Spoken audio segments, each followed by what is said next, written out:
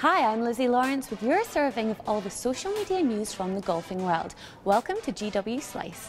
The LPGA Tour made the 7,220-mile journey from Shimashin in Japan to Mexico City for the Lorena Ochoa Invitational.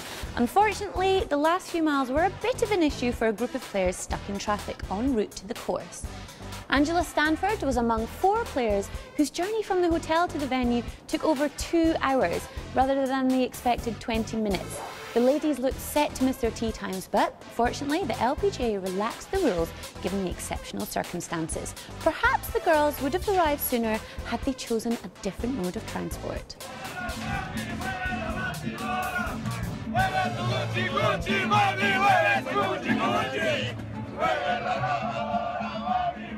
The European Tour's finest are in Dubai for the season-ending DP World Tour Championship.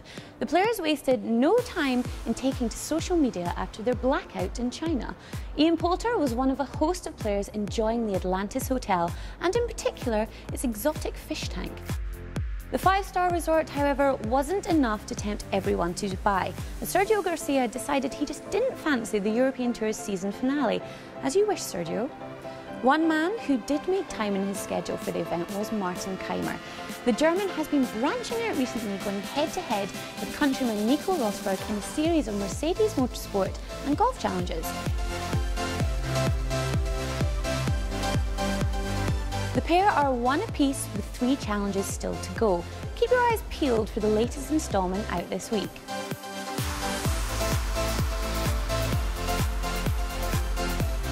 That's all for today's GW Slice. We'll be back next week, but in the meantime, you can find us on Twitter, Facebook and Instagram.